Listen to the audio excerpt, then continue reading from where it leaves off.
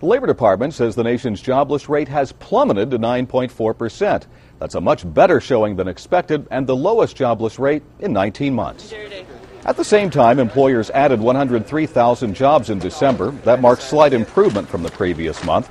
Release of this report comes amid rising expectations for 2011. Last year, some 1.1 million jobs were added. Most economists expect hiring should pick up above that pace through the end of this year. Workplace expert John Challenger says one of the factors holding down the job market this year will be government.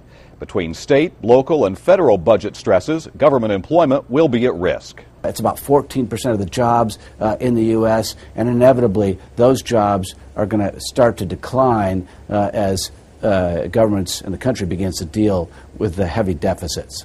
Helping to pace the growth, however, Challenger says private companies should find additional confidence and the means to hire additional workers. In 2011, it feels to me as though we're moving now into the second year of expansion, and the private sector, which created 1 million jobs in 2010, should only grow from there and help to drive unemployment down. Although the recession has been declared officially over, the American economy is still trying to dig out from the worst decline since the Great Depression. Mark Hamrick, The Associated Press, Washington.